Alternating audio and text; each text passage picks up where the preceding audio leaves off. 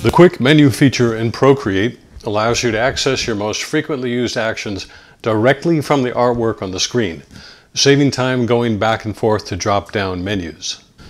To activate the quick menu, tap the Actions menu icon, then tap Advanced Gesture Controls, then toggle on the quick menu switch and choose the method of activation.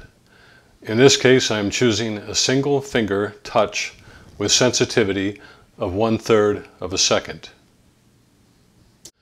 After closing out of the menus, a single finger touch to the screen will bring up 6 choices Procreate allows you to program to activate your most frequently used actions.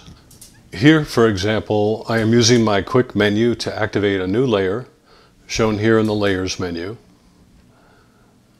Then activating the round brush to make some random strokes, shown here inside that new layer.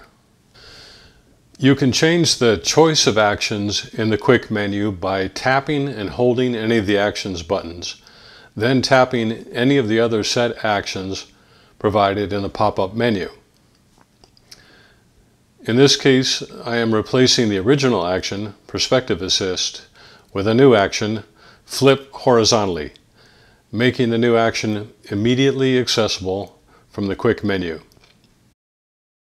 Here is the same process again, replacing the original action, Erase, with a new action, Flip Vertically.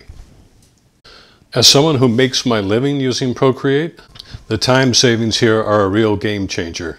In this last example, I create a new layer, then add Perspective Assist to that layer, then activate the round brush to add lines and perspective to the drawing, saving all the steps I would have used going back and forth to the brush and layer menus and submenus.